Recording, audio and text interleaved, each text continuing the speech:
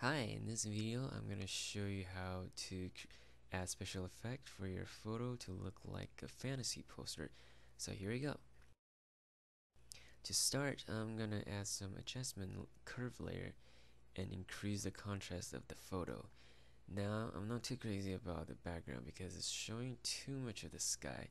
So I'm going to use the clone stamp tool to stamp out the sky.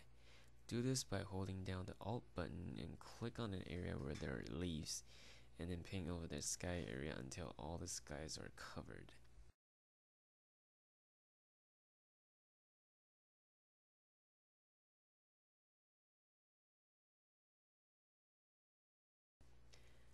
Now the shirt is too bright, so I'm gonna change it to a darker green color. Since the shirt has very similar value, I can use the magic wand tool to select the shirt. But don't worry about making this selection perfect yet, we'll edit it later. With the selection still active, open a new curve adjustment layer and start playing around with the curves and channel until you get the desired color. Next to the adjustment layer, you'll see a black and white icon. This is the mask layer. It tells the layer which area to affect, and we can click on it to adjust it. Earlier when we had the shirt selected, this area is represented in white. So wherever there's white, it will be affected by the curve layer. So with that activated, start filling in all the gaps that the magic wand missed earlier, or if it selected too much, you can paint it out by using black. And when you're done, make sure you click back at the regular icon, the layer icon. I also want to change his pants to a darker green shade, but this time I'm going to use the pen tool. The pen tool is more accurate, but it takes more work, and usually it's required if there's too much shades, like the pants. After you close the path, you can control click on the path layer and activate the selection.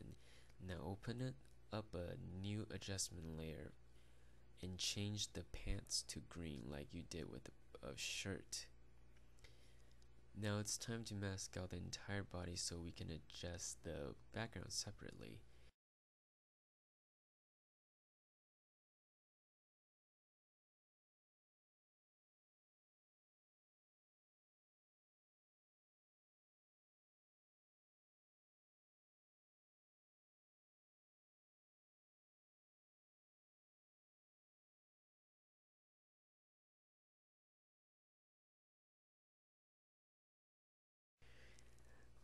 Duplicate the background layer and click on the add mask icon on the bottom of the layer panel while the body selection is still active.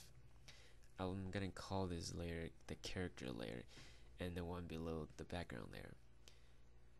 You should look over the mask to see if you're missing any parts of the body so that you can paint it in so that just in case. To do that, I reverse the color so that I can see if any of the parts that I should have been in the selection is not. Now I'm gonna add an adjustment curve layer below the character layer, so I'm only affecting the background layer. Use the curve adjustment layer to make the background layer darker and greener. I'm gonna just readjust the pants and the shirt color to darker so that it fits the darker background better.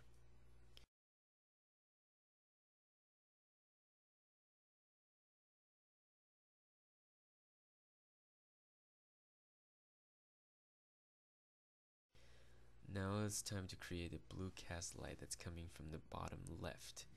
Create a new adjustment layer on the very top of everything and use this layer to turn everything into bright blue. Now we're gonna click on the mask layer and paint out everything except the area that's affected by the cast light. It will probably be easier if you reverse the mask and paint in what should be there.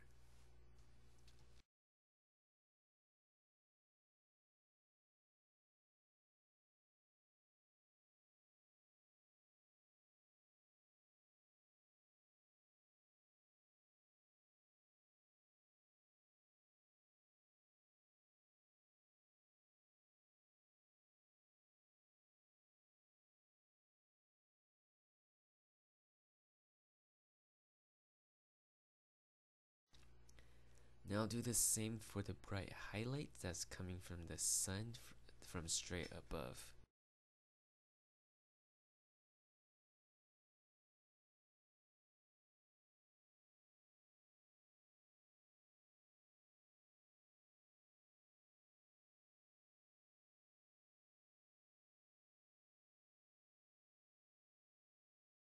Use I'm gonna go back to some of the adjustment layers that I worked on earlier to tweak the setting to see if I can get anything better.